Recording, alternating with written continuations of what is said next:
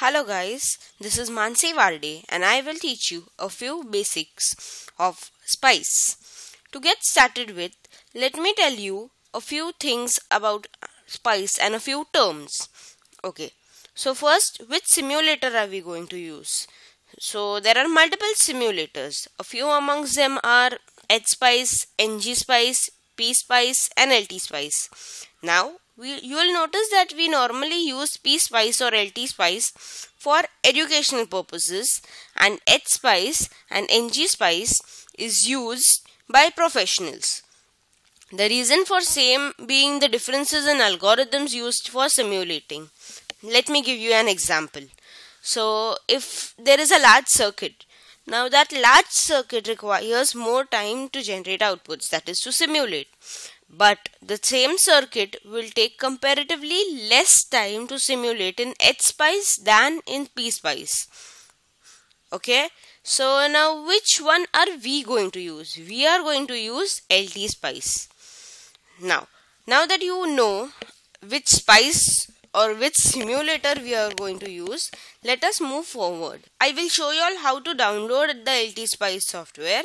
But as of now, let me tell you a few things about Spice directives.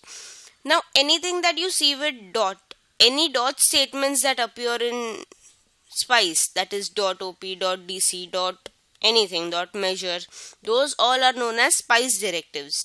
Now, we are going to focus on a few, which are, first is .op, which is for operating point analysis. Now, what does this .op do?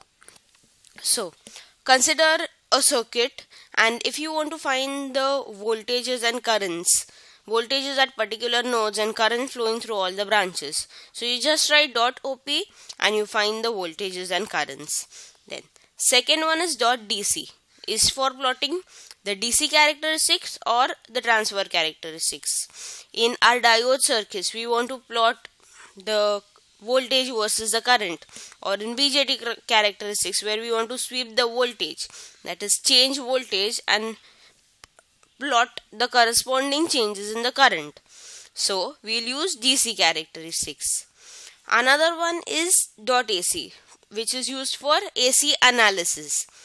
Now, for AC analysis, we usually sweep the frequency from a certain value to a certain value. The frequency is swept meaning changed. The frequency is changed from a certain value to another value, and we get the output required. You will understand this better with some examples, but as of now, just know that these are the Spice directives.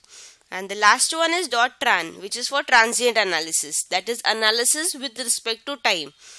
Like, I want this particular voltage, suppose 0 volt at some time, which is 1 second, and at 10 seconds I want 5 volts. Something like that is transient analysis.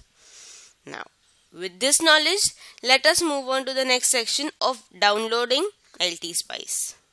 Okay, so to download LTSpice, first open your browser and type in www.linear.com. So LTSpice belongs to Linear Technologies, LT. So we are going to download the Spice software of Linear Technologies. Thus we are on their site.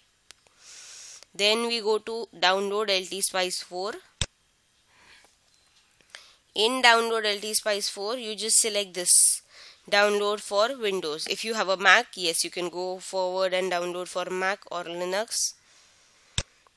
Now, here you just say no thanks, just download the software. Okay, the download will start. Now I have already downloaded, so I won't be downloading it again. I'll just show you.